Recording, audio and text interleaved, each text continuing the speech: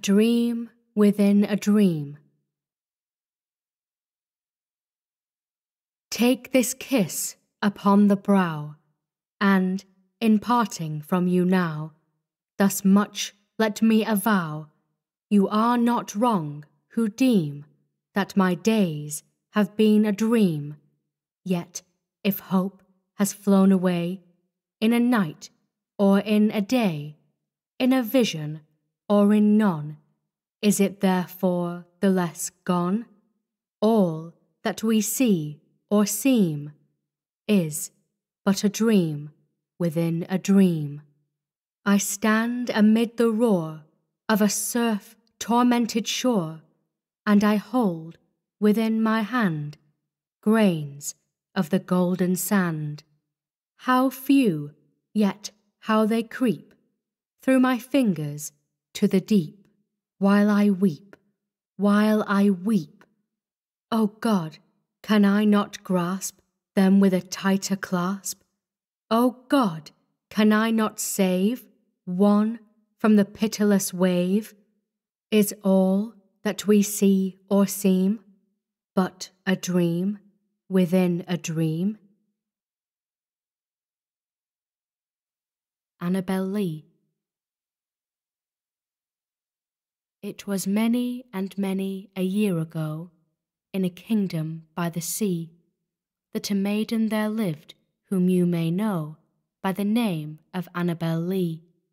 And this maiden she lived with no other thought than to love and be loved by me.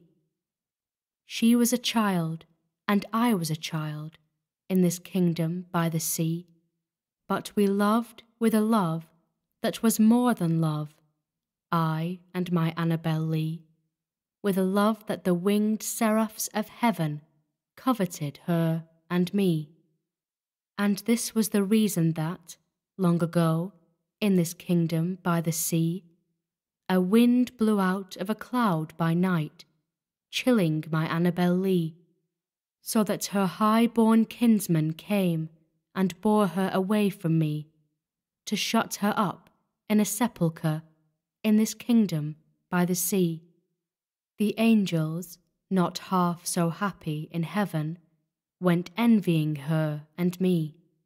Yes, that was the reason, as all men know, in this kingdom by the sea, that the wind came out of a cloud, chilling and killing my Annabel Lee. But our love, it was stronger by far than the love of those who were older than we, of many far wiser than we, and neither the angels in heaven above, nor the demons down under the sea, can ever dissever my soul from the soul of the beautiful Annabel Lee. For the moon never beams without bringing me dreams of the beautiful Annabel Lee, and the stars never rise but I see the bright eyes of the beautiful Annabel Lee. And so, all the night tide, I lie down by the side of my darling, my darling, my life and my bride, in her sepulchre there by the sea, in her tomb by the side of the sea. The bells. Hear the sledges with the bells, silver bells, what a world of merriment their melody foretells, how they tinkle, tinkle, tinkle in the icy air of night, while the stars that oversprinkle all the heavens seem to twinkle with a crystalline delight, keeping time, time, time, in a sort of runic rhyme, to the tintinnabulation that so musically swells from the bells, bells, bells, bells, bells, bells, bells, from the jingling and the tinkling of the bells. Hear the mellow wedding bells, golden bells, what a world of happiness their harmony foretells, through the balmy air of night, how they ring out their delight from the molten golden notes, and all in tune, what a liquid ditty floats to the turtle dove that listens while she gloats on the moon. Oh, from out the sounding cells, what a gush of euphony voluminously wells! How it swells, how it dwells on the future, how it tells of the rapture that impels to the swinging and the ringing of the bells, bells, bells, of the bells, bells, bells, bells, bells, bells, bells, to the rhyming and the chiming of the bells. Hear the loud alarm bells, brazen bells, what a tale of terror now their turbulency tells. In the startled ear of night, how they scream out their affright. Too much horrified to speak, they can only shriek, shriek, out of tune, in a clamorous appealing to the mercy of the fire, in a mad expostulation with the deaf and frantic fire, leaping higher, higher, higher, with a desperate desire and a resolute endeavour, now, now to sit or never, by the side of the pale-faced moon.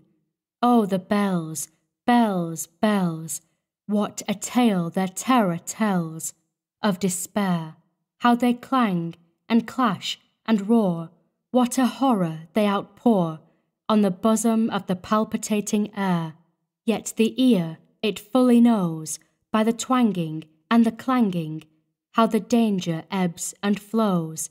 Yet the ear distinctly tells, in the jangling and the wrangling, how the danger sinks and swells, by the sinking or the swelling, in the anger of the bells, of the bells, of the bells, bells, bells, bells, bells, bells, bells, in the clamour and the clangour of the bells. Hear the tolling of the bells, iron bells, what a world of solemn thought their monody compels. In the silence of the night, how we shiver with affright at the melancholy meaning of their tone, for every sound that floats from the rust within their throats is a groan. And the people, ah, the people, they that dwell up in the steeple, all alone, and who, tolling, tolling, tolling, in that muffled monotone, feel a glory in so rolling on the human heart a stone. They are neither man nor woman, they are neither brute nor human, they are ghouls, and their king it is who tolls, and he rolls, rolls, rolls, rolls, rolls, a paean from the bells, and his merry bosom swells with the paean of the bells, and he dances, and he yells, keeping time, time, time, in a sort of runic rhyme, to the paean of the bells,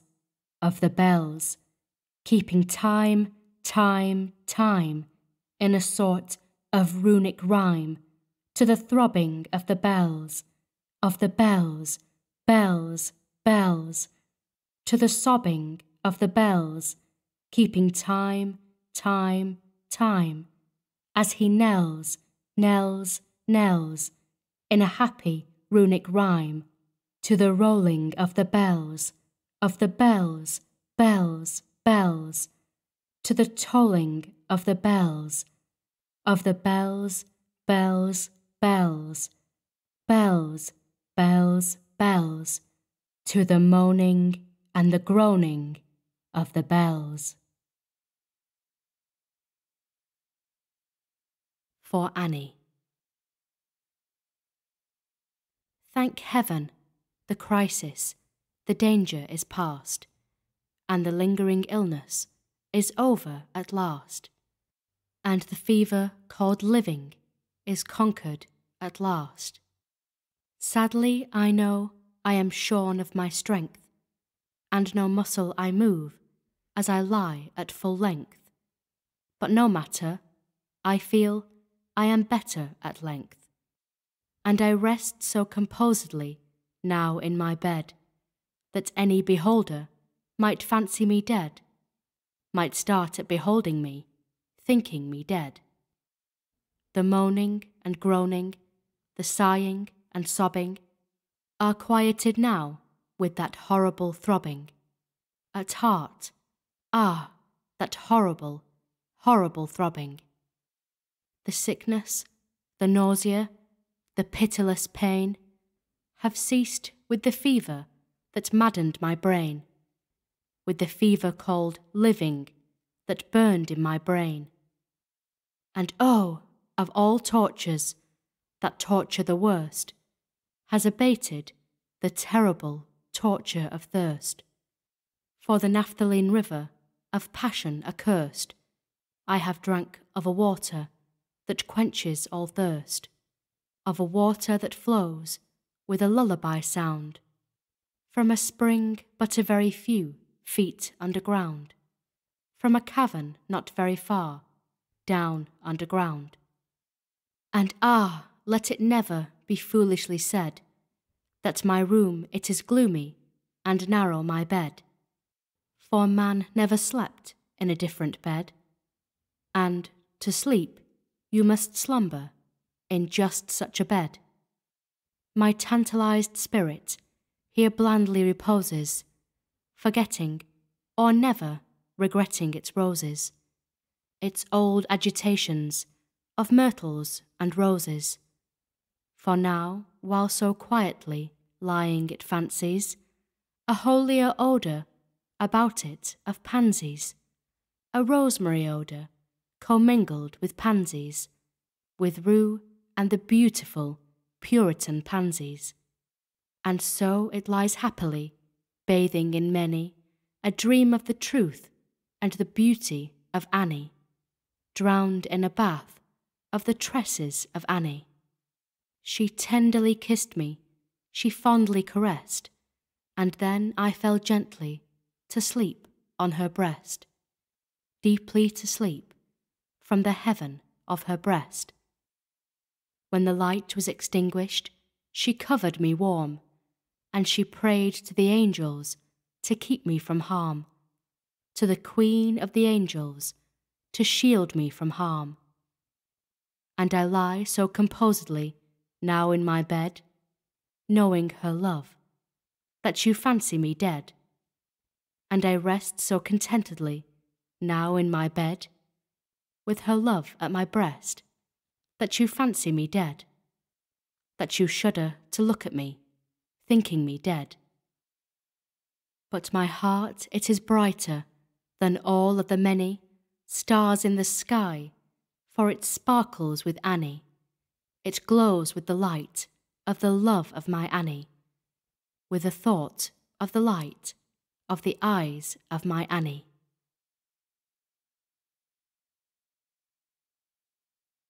The Haunted Palace. In the greenest of our valleys, by good angels tenanted, once a fair and stately palace, radiant palace, reared its head. In the monarch thought's dominion it stood there, never seraph spread a pinion over fabric half so fair. Banners yellow, glorious, golden, on its roof did float and flow. This, all this, was in the olden time, long ago. And every gentle air that dallied in that sweet day along the ramparts, plumed and pallid, a winged odour went away. Wanderers in that happy valley through two luminous windows saw spirits moving musically to a lute's well-tuned law. Round about a throne where, sitting Porphyrogene, in state his glory well befitting, the ruler of the realm was seen. And all with pearl and ruby glowing was the fair palace door, through which came flowing, flowing, flowing, and sparkling evermore, a troop of echoes, whose sweet duty was but to sing, in voices of surpassing beauty, the wit and wisdom of their king. But evil things in robes of sorrow assailed the monarch's high estate. Ah, let us mourn, for never morrow shall dawn upon him desolate. And round about his home the glory that blushed and bloomed is but a dim remembered story of the old time entombed. And travellers now within that valley through the red-litten windows see vast forms that move fantastically to a discordant melody, while, like a ghastly rapid river, through the pale door a hideous throng rush out forever, and laugh, but smile no more.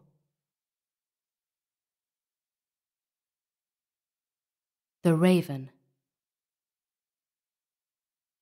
Once upon a midnight dreary, while I pondered, weak and weary, over many a quaint and curious volume of forgotten lore, while I nodded, nearly napping, suddenly there came a tapping, as of someone gently rapping, rapping at my chamber door.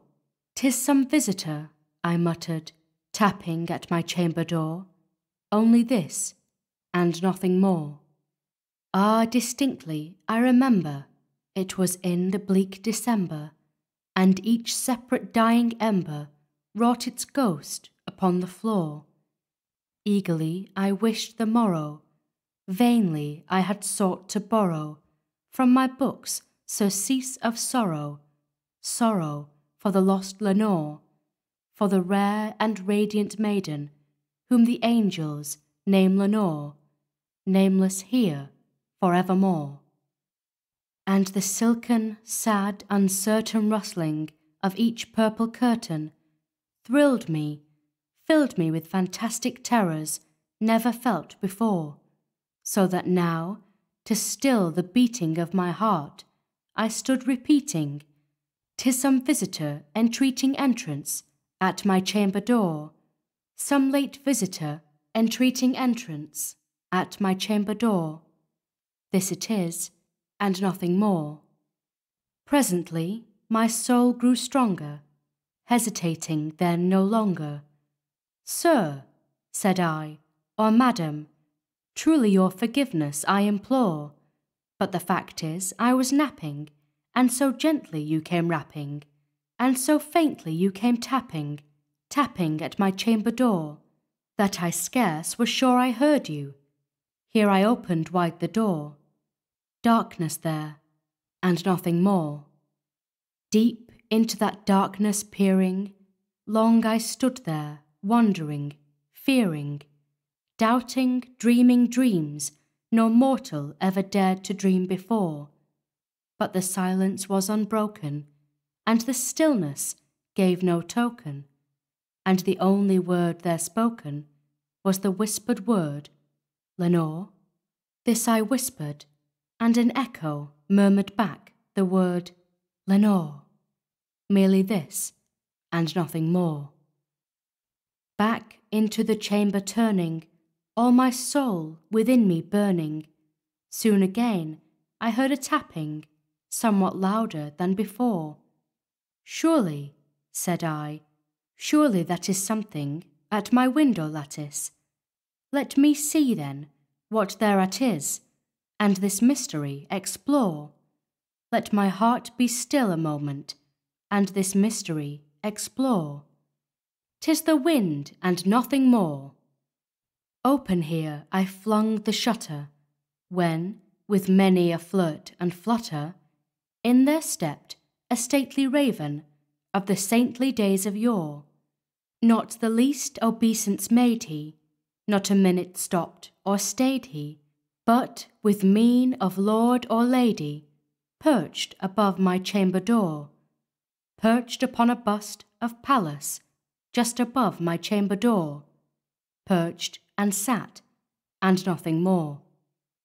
Then this ebony bird beguiling my sad fancy into smiling, by the grave and stern decorum of the countenance it wore, though thy crest be shorn and shaven, thou, I said, art sure no craven, ghastly grim and ancient raven, wandering from the nightly shore. Tell me what thy lordly name is on the night's Plutonian shore. Quoth the raven, Nevermore. Much I marvelled this ungainly fowl to hear discourse so plainly, though its answer little meaning, little relevancy bore, for we cannot help agreeing that no living human being ever yet was blessed with seeing bird above his chamber door, bird or beast upon the sculptured bust above his chamber door, with such name as Nevermore. But the raven, sitting lonely on the placid bust, spoke only that one word, as if his soul in that one word he did outpour. Nothing farther then he uttered, not a feather then he fluttered, till I scarcely more than muttered, Other friends have flown before, on the morrow he will leave me, as my hopes have flown before. Then the bird said, Nevermore. Startled at the stillness broken by reply so aptly spoken, doubtless, said I, what it utters is its only stock and store, caught from some unhappy master, whom unmerciful disaster followed fast and followed faster, till his songs one burden bore, till the dirges of his hope that melancholy burden bore, of never, nevermore. But the raven still beguiling all my fancy into smiling, straight I wheeled a cushioned seat in front of bird and bust and door. Then, upon the velvet sinking, I betook myself to linking fancy unto fancy, thinking what this ominous bird of yore, what this grim, ungainly, ghastly, gaunt, and ominous bird of yore meant in croaking, Nevermore. This I sat engaged in guessing, but no syllable expressing, to the fowl whose fiery eyes now burned into my bosom's core. This and more I sat divining, with my head at ease reclining, on the cushion's velvet lining that the lamplight gloated o'er, but whose velvet violet lining with the lamplight gloating o'er, she shall press, nevermore. Then, methought, the air grew denser, perfumed from an unseen censer, swung by seraphim whose footfalls tinkled on the tufted floor.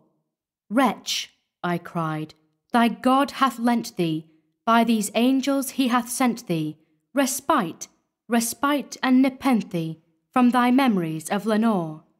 Quaff, O quaff this kind nepenthe, and forget this lost Lenore. Quoth the raven, Nevermore.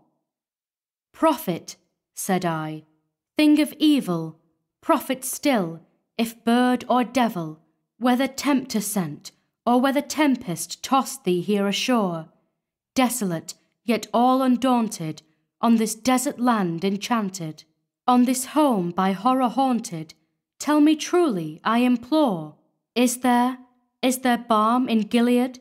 Tell me, I implore. Quoth the raven, Nevermore. Prophet, said I, thing of evil, prophet still, if bird or devil, by that heaven that bends above us, by that God we both adore. Tell this soul with sorrow laden, if, within the distant Aidenn, it shall clasp a sainted maiden, whom the angels name Lenore. Clasp a rare and radiant maiden, whom the angels name Lenore. Quoth the raven, nevermore. Be that word our sign of parting, bird or fiend, I shrieked, upstarting. Get thee back into the tempest and the night Plutonian shore. Leave no black plume as a token of that lie thy soul hath spoken. Leave my loneliness unbroken. Quit the bust above my door. Take thy beak from out my heart, and take thy form from off my door. Quoth the raven, nevermore. And the raven, never flitting, still is sitting, on the pallid bust of Pallas, just above my chamber door, and his eyes have all the seeming of a demon's that is dreaming, and the lamplight o'er him streaming throws his shadow on the floor, and my soul from out that shadow that lies floating on the floor shall be lifted nevermore. Ulalume. The skies, they were ashen and sober. The leaves, they were crisped and sere. The leaves, they were withering and sere. It was night in the lonesome October of my most immemorial year. It was hard by the dim lake of Auber, in the misty mid-region of Weir. It was down by the dank tarn of Auber, in the ghoul-haunted woodland of Weir. Here once, through an alley titanic of cypress, I roamed with my soul, of cypress with Psyche, my soul. These were the days when my heart was volcanic, as the scoriac rivers that roll, as the lavas that restlessly roll, the sulphurous currents down Yannick, in the ultimate climes of the pole, that groan as they roll down Mount Yannick, in the realms of the boreal pole. Our talk had been serious and sober, but our thoughts, they were palsied and sere. Our memories were treacherous and sere, for we knew not the month was October, and we marked not the night of the year. Ah, night of all nights in the year! We noted not the dim lake of Auber, though once we had journeyed down here. We remembered not the dank tarn of Auber, nor the ghoul-haunted woodland of Weir. And now, as the night was senescent, and star-dials pointed to morn, as the star-dials hinted of morn, at the end of our path a liquescent and nebulous lustre was born, out of which a miraculous crescent arose with a duplicate horn, Astarte's bediamonded crescent, distinct with its duplicate horn. And I said, she is warmer than Dian, she rolls through an ether of sighs, she revels in a region of sighs. She has seen that the tears are not dry on these cheeks where the worm never dies, and has come past the stars of the lion to point us the path to the skies, to the Lethean peace of the skies. Come up in despite of the lion, to shine on us with her bright eyes. Come up through the lair of the lion, with love in her luminous eyes. But Psyche, uplifting her finger, said, sadly, this star I mistrust. Her pallor I strangely mistrust. O hasten, oh, let us not linger. O fly, let us fly, for we must. In the terror she spoke, letting sink her wings till they trailed in the dust. In agony sobbed, letting sink her plumes till they trailed in the dust, till they sorrowfully trailed in the dust. I replied, this is nothing but dreaming. Let us on by this tremulous light. Let us bathe in this crystalline light. Its Sibylic splendor is beaming with hope and in beauty tonight. See, it flickers up the sky through the night.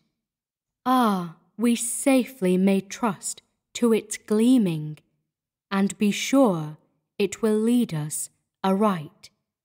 We safely may trust to a gleaming that cannot but guide us aright, since it flickers up to heaven through the night. Thus I pacified Psyche and kissed her, and tempted her out of her gloom, and conquered her scruples and gloom. And we passed to the end of the vista, but were stopped by the door of a tomb, by the door of a legended tomb. And I said, what is written, sweet sister, on the door of this legended tomb? She replied, Ulalume, Ulalume, 'tis the vault of thy lost Ulalume. Then my heart, it grew ashen and sober, as the leaves that were crisped and sere, as the leaves that were withering and sere. And I cried, it was surely October, on this very night of last year, that I journeyed down here, that I brought a dread burden down here, on this night of all nights in the year. Oh, what demon has tempted me here? Well I know now this dim lake of Auber, this misty mid-region of Weir. Well I know now this dank tarn of Auber, in the ghoul-haunted woodland of Weir. Said we then, the two then, ah, can it have been that the woodlandish ghouls, the pitiful, the merciful ghouls, to bar up our way and to ban it from the secret that lies in these walls, from the thing that lies hidden in these walls, had drawn up the spectre of a planet from the limbo of lunary souls, this sinfully scintillant planet from the hell of the planetary souls.